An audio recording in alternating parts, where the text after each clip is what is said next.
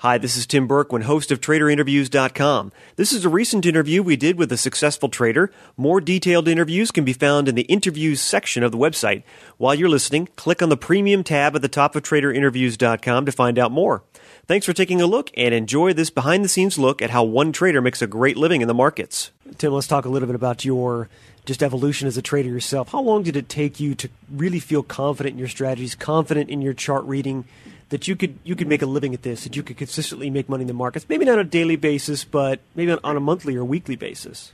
Well, it took a long time. It took a very long time, and I think there's a couple of reasons for that.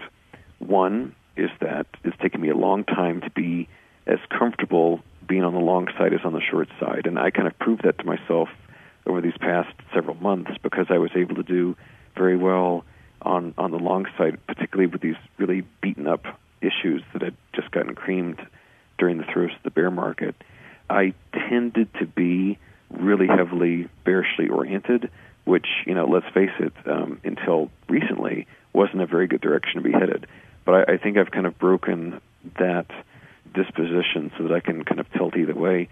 I think the biggest improvement, the biggest change, which has come from me, is simply having the blog.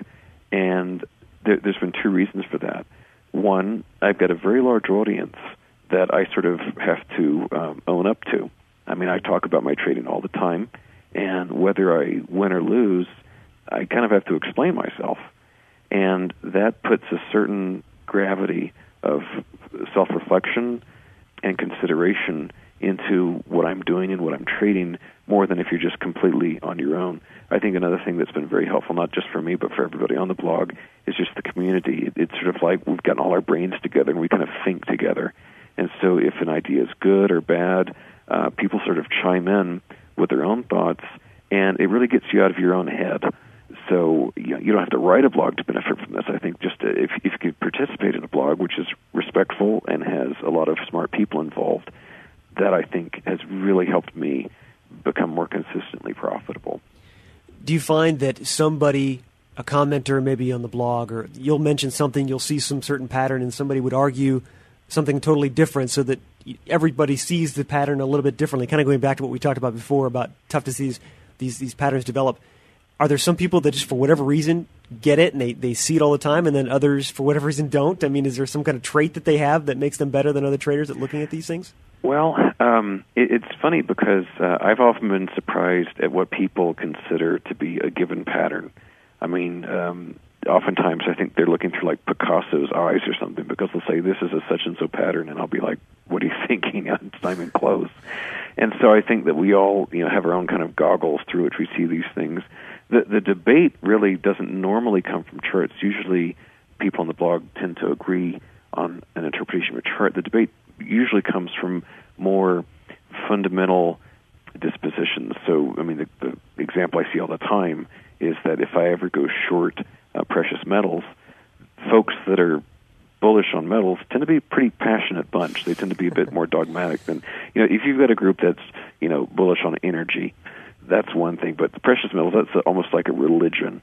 And so you get a lot of talk about, the fiat money and the inflation and the collapse of the U.S. and all this other stuff. So you tend to get a lot more emotional debate about, why it's wrong, why you're going to lose on that particular trade, as opposed to just outright debate on the pattern per se.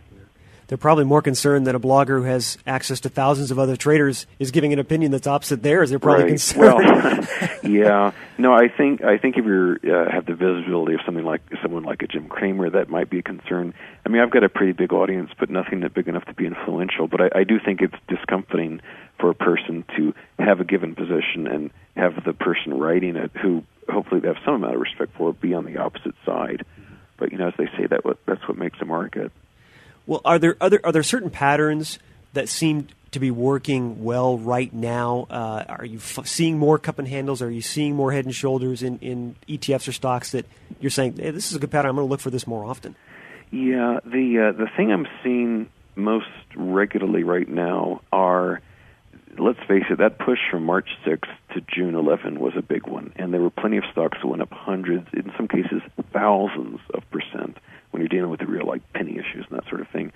And what I think that we're finding is that they've kind of muscled their way back to the underbelly of where they were back in around September. So it's not like they're at new lifetime highs, but they've pretty much fought back most of the losses that they experienced during the bear market. And I think when you've still got so much overhead supply, and then you've got this sort of precipice between where they are now and where they were just a few months ago, that spells an interesting opportunity. And so I don't have much doubt in my mind that's going to be lost. I guess the huge debate, and this is the kind of our economy's future almost hinges on it, is whether we're going to ultimately break through those March lows and see a bear market that that we're in the eye of the storm right now, and that we see the other side of this. Because I think that the most remarkable thing that we've all witnessed together is the how sentiment changed so quickly. I remember reading how bullish sentiment had shriveled to 3% back in the March 6th bottom, and it didn't take long for it to approach nearly 90% again. So people have really jumped in with both feet, and for someone like me, that spells an opportunity. I was going to say, I need to get 3%. You've got to be thinking like a contrarian there. I mean, there's just that's just the surest sign of a bubble or it's going to the Armageddon is coming that you can probably see, I would guess. Oh, sure. Well, if someone is like Bob Prechter, who's a person whose work I respect, in March basically said, okay, bears, everybody take a break. This is enough for now. You figure things are pretty low, and he was absolutely right. Yeah, the most bearish guy in the country thinking that. Very apocalyptic, yeah. Yeah, interesting. Well, we'll finish up with this.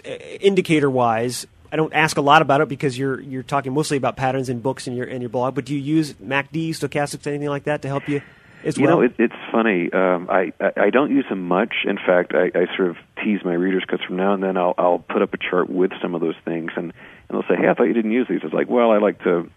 I'm just trying to appease those who want fancier charts, because my charts tend to be kind of devilishly simple. I'm really just after support and resistance levels. I like to use Fibonacci retracements. I like to use trend lines. What I do really could be done with a ruler from a dime store. I mean, this is not sophisticated stuff. I find things like MACD and stochastics kind of interesting, but 99.9% of the time, all those studies are turned off. And on the bear side, I don't even really look at volume. I'm just really looking at those price bars and those nice straight lines, be they horizontal or tilted, as my guides for A, what's the risk reward, and B, and this is so important, at what price is the market telling me that I'm wrong? And I think that's the biggest benefit of technical analysis. When are you wrong with your conjecture? And immediately, of course, get out. And do you find yourself wrong the moment it crosses one of those nice sloping trend lines, or do you give it some play? I don't give myself a lot of wiggle room. I mean, if I see a bar which is $48.69 as the high, if it's $48.90, I'm out of there. I don't monkey around with that. All right. Well, of course, we'll link to Tim's blog and to the book, Chart Your Way to Profits, as well. Tim, thanks very much for your time today. It was a lot of fun. Thank you.